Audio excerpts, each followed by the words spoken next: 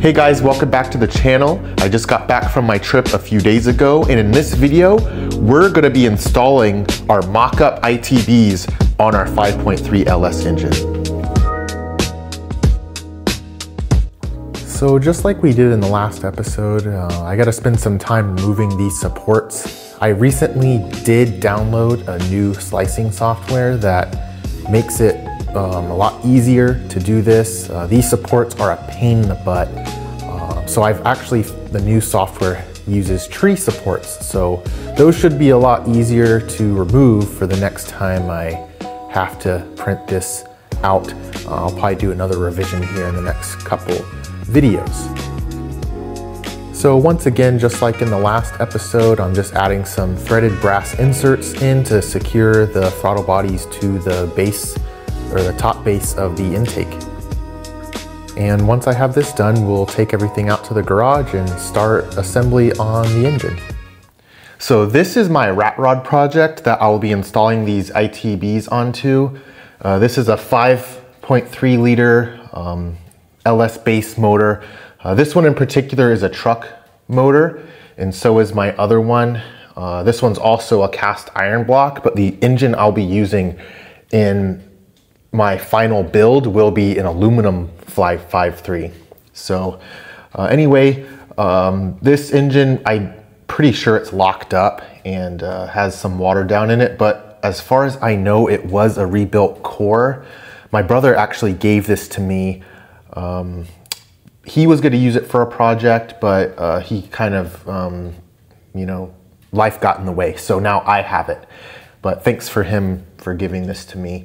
But yeah, so it's basically just a core. It's not really worth anything. It might be worth rebuilding if I can get it unstuck, but anyway, so I'm gonna go ahead and get everything lined up. There were a few things I'm gonna have to change with the design I have now, but I'll get into that in a little bit once I start mocking everything up. So I think first things first, I need to get all of this tape off of here because I would like to have a nice clean surface. This tape has been on here forever, so it's kind of like dried up and crumbly, and it's falling down into the cylinders and everything. So I'm gonna get this off, wipe everything down with alcohol or acetone or something, and then I'll begin installing the throttle bodies.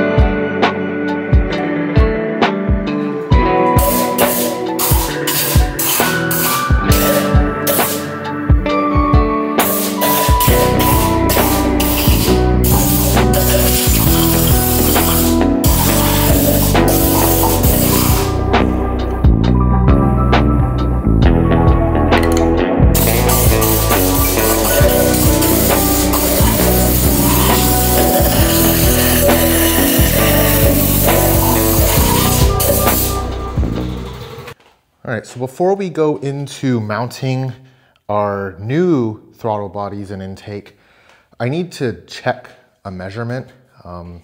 When I was drawing this in CAD, I guess in some way, the bolt hole here didn't get lined up perfectly with this. So what I'm gonna do is I have some blue layout fluid, and I'm just gonna take this and paint around the intake ports and then trace it out with the scribe so I can measure how far off my bolting surface is for this intake so I can adjust it in CAD. But let me just show you that, and then we're gonna move forward with installing those guys.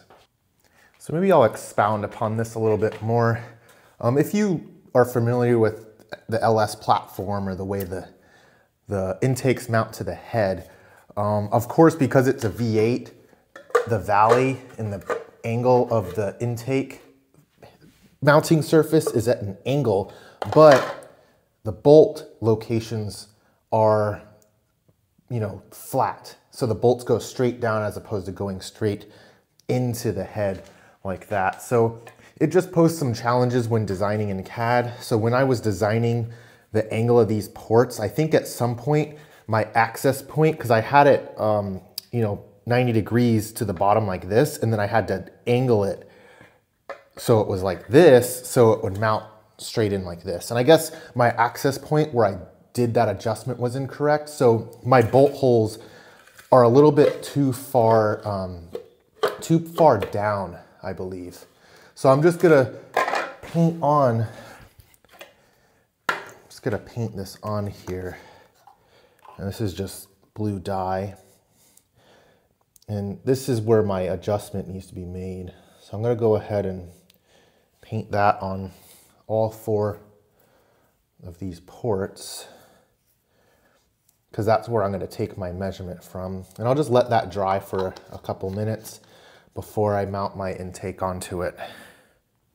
All right, so that's dried for a few minutes, and I'm just gonna mount this. These bolts are a little short, but it'll at least catch a couple threads so I can at least basically get this installed. Just gotta go find an Allen key. Okay, we're on there. Okay, and just finger tight, that's all I need, and that's on there good enough. So if you can see the blue layout fluid in there. That's how off I am. So I'm just gonna take this scribe, and you're kind of in the way, but I'm just gonna scratch that layout fluid.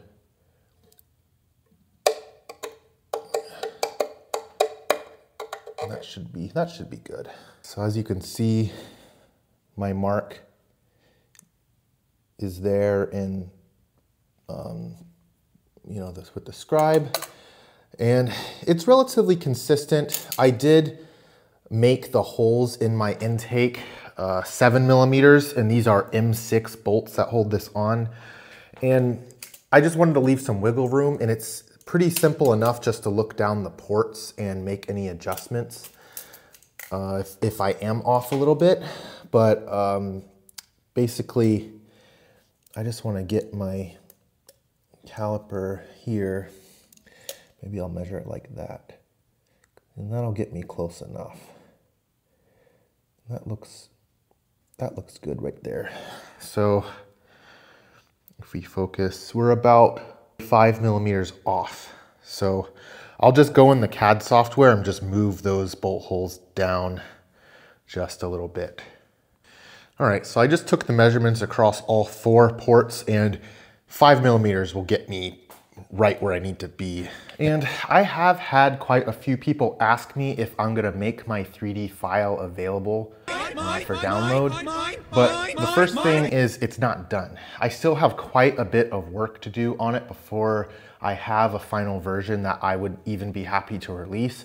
And second of all, this is a lot of work. I'm releasing these videos as quickly as I can, but it really takes a lot of time to design these, and anyone that does CAD work and does work in the automotive industry designing parts knows how much work goes involved. So I probably will make it available in the future for sale, or I might even make a Patreon account that if you become a member, maybe I'll make the files available. I'm still thinking about how I would do that, but leave a comment down below and let me know what you think. I appreciate everyone reaching out, and a lot of people have even offered to purchase the file from me. So that's definitely something I'll look into once I get this thing up and running and get a working model completed. So anyway, we'll continue on with the install.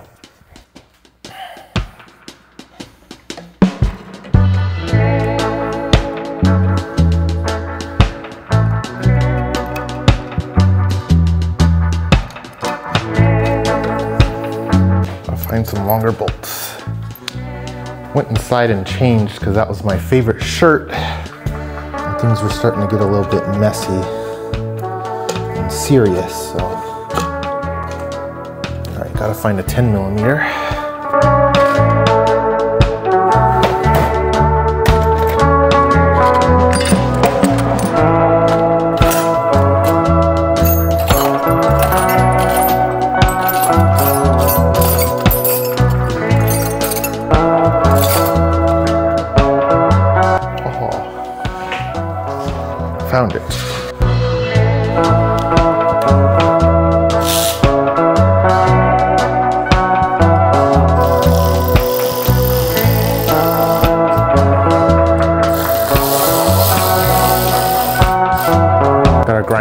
washer down.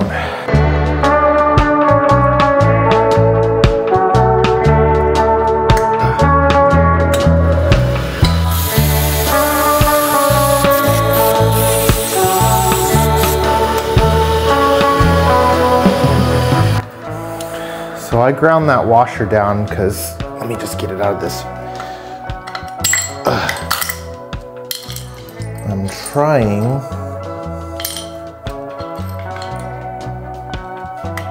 trying to line this intake up with the ports. And the washer was getting in the way, so I ground it down.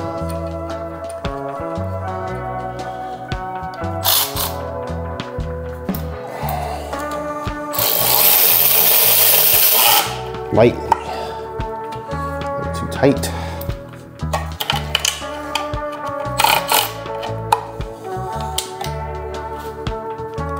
Still too tight. There we go.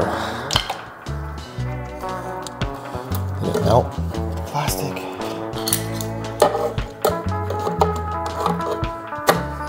Okay, we're good. I gotta do one more over here. Oh. Actually might be okay. Yeah, we're good here. So I just had to grind that washer down so I could slide this over more and line up the ports. Sorry if the lighting isn't good to see, but yeah, that's what I did.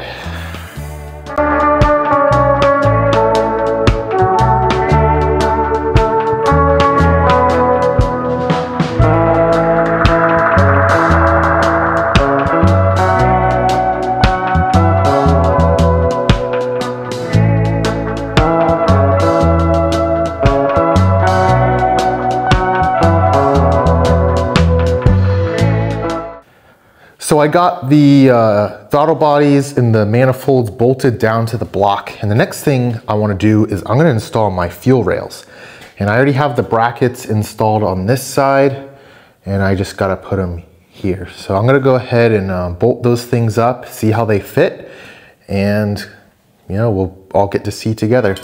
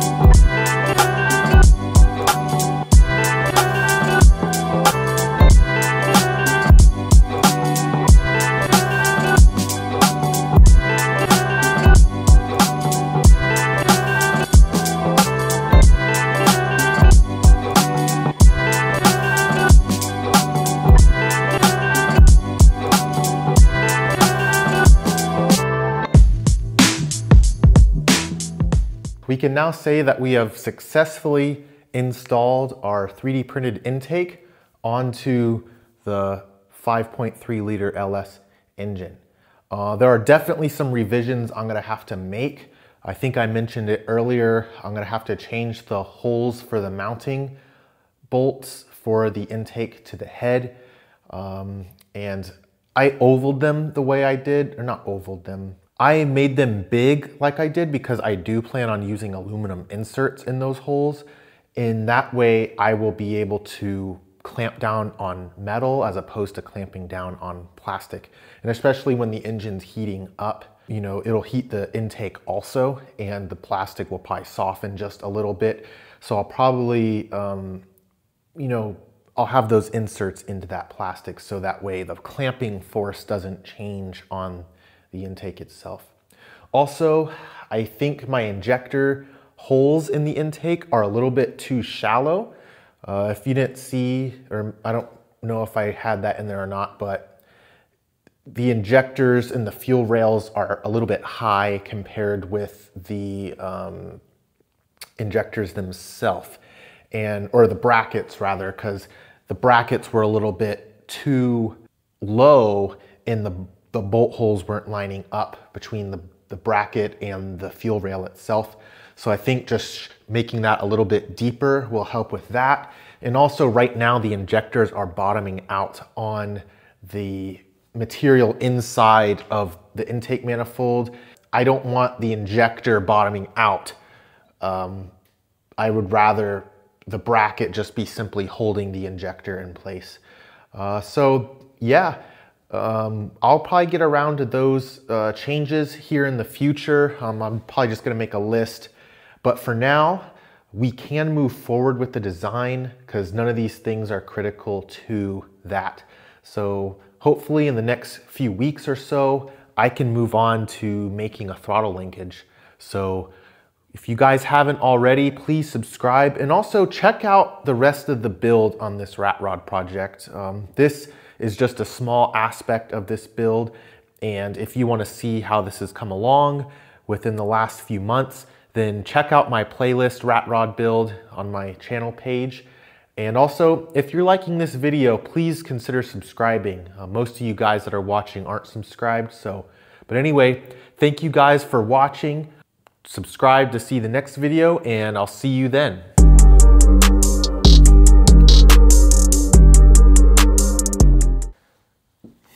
So I heard some loud footsteps outside, and it is quite dark, and I'm kind of hoping there isn't a bear out here. But I'm gonna go ahead and go inside.